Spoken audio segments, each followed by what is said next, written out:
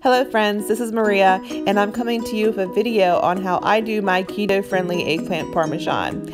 Now I'm going to first start off with an eggplant that's about 1.5 pounds to 2 pounds in weight, and I'm going to slice those in 1/4 inch rounds. Now I apologize for the focus, it will get better here in about 10 seconds.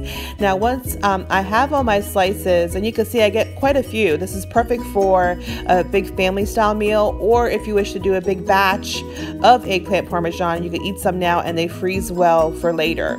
I also have a sheet pan here that is lined with a paper towel, and I'm going to place the eggplant rounds on the paper towel, and I'm going to sprinkle some kosher salt on top. This will help draw out all the extra moisture that are in the eggplant. You'll be surprised how much water will come out of the eggplant, and this helps to ensure that you're going to get a crispy eggplant parmesan and not something that's full of water when you bake it. And here you can see how much salt I actually put on the eggplant rounds. Now while that's sitting for 30 minutes, I am going to start with a Dutch oven with a little bit of olive oil, and I'm going to put some onions in there and some minced garlic, and we're going to start on a marinara sauce. Now you're going to put them in a medium heat Dutch oven and saute them until they're translucent, and then we're going to add some cherry tomatoes. Now you could use any type of tomato product. These were on sale, so this is what I'm going to use, and they're Italian cherry tomatoes, so I thought it would go very well with the eggplant parmesan. Now once they're all in your pot, you want them to cook on medium-high heat for about 30 to 45 minutes, and I'm just using a potato masher to get all that broken up in the pot a little bit.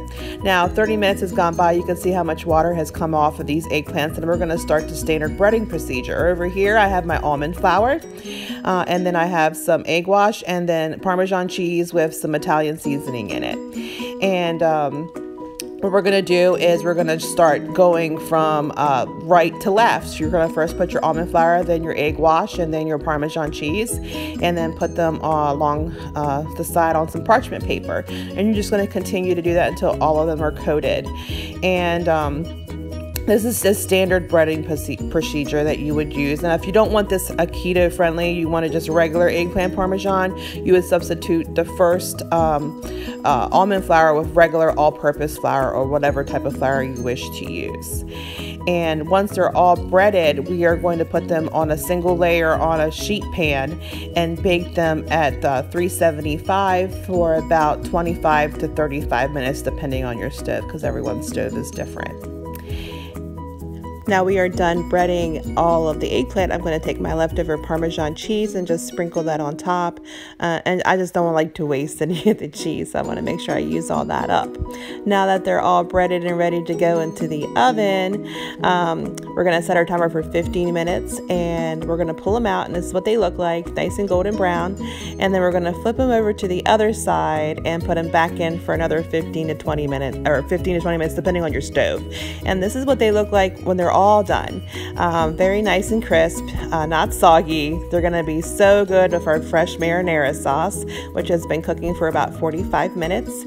And here I have it served just over fresh spinach with some fresh marinara sauce on top, topped with Parmesan cheese. Now I'm going to link all of the recipe information below, and please let me know if you have any questions, or let me know if you've tried the recipe and if you enjoyed it. Thanks. Bye.